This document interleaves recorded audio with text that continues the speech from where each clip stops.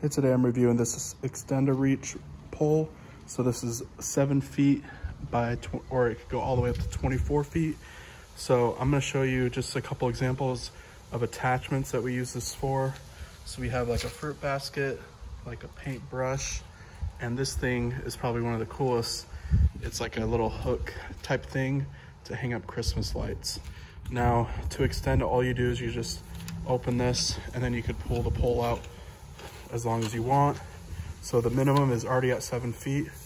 So let me just show you for an example. So if I were to use this for hanging up some Christmas lights on our roof that's up here, you can just use this and get all the way up there. This is with just 7 feet as well. I could extend this even further. And this little thing has a little hook on it.